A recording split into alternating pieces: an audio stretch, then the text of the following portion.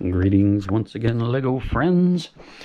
And here we are at the park rebuild, if you will, for Kerplunkistan. So as you can see, what we have basically here is one set of the Lego Friends Botanical Garden.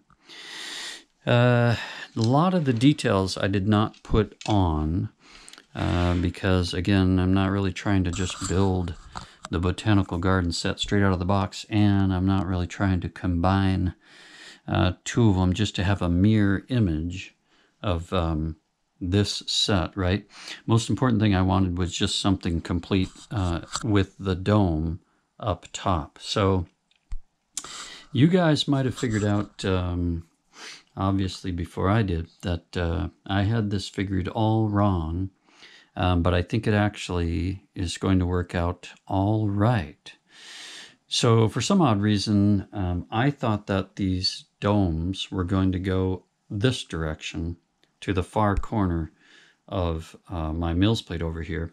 But as you can see, of course, they come this way. So the way I've got this now, it's going to require building on this Mills plate and this one as well in order to get the whole botanical garden there. But I'm actually okay with that because I've got the water running here and the waterfall, and I want that water to continue and run throughout my whole city park. So this section, of course, is the Lego Ideas treehouse, and it has a little area for water.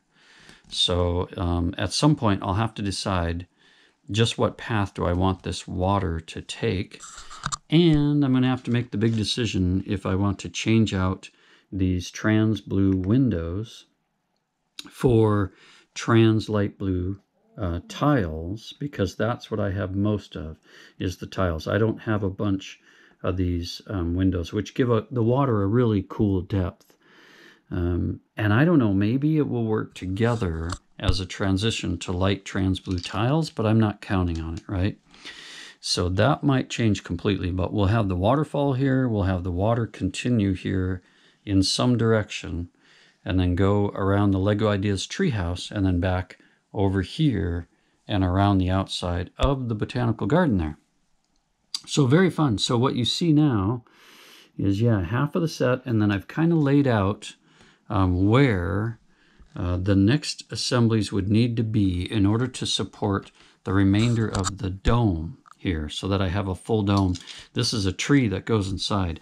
I think it would be very cool if this was a water well, like a spring well. Water flies up here and then drips down over to here and then down to that waterfall. But I think that is a bit ambitious. I think perhaps it could be done. But right now, that's a bit ambitious. So yeah, I do not want to build a mirror image of what you see here. I'm not going to build, at least I'm not planning to build another one of these with the waterfall, or another one of these sections here. And I may even get inside those and change out the details in there, and just make it a little bit more wild with the flowers and plants and so forth. I've not put up any of the little signs that tell you what the plants are or anything. I think I will do that here at some point. But most of all, what I want to have is simply these archways duplicated here and here, which are the supports for this dome. And I've figured out already, you can see now that this is something I made up myself here to click into the other two pieces of the dome. Because if you open one set, you're only going to have a clip here, and then it had a double clip piece here for these two. So I've changed that all out in hopes that I can then link my other two dome pieces on there. And I think that's going to work out fine. So that is where we're at. Fortunately, I have a bunch of these transparent pillars here. I got quite a bunch of those, and I just got a bunch from that pick-a-brick wall at the Lego store over in Meridian, Idaho. So I've got a bunch of those. So yeah, I don't think I'll have too much trouble making a decent set of arches here that support these two domes. So yeah, I wanted to do this video before I went ahead and opened this guy and broke into it, because that's what I'm going to have to do. I have a lot of parts left over, of course, from the first set, but the fact is I need the dome pieces and I need the arch pieces to support the rest of the dome. So that is next. So yeah, that's the plan. It's going okay. I'm okay with it. I don't mind that it spills over into these two sections, because if I have to, I should be able to disconnect at some point on either side here if I need to separate these. That's something I'm going to have to keep in mind.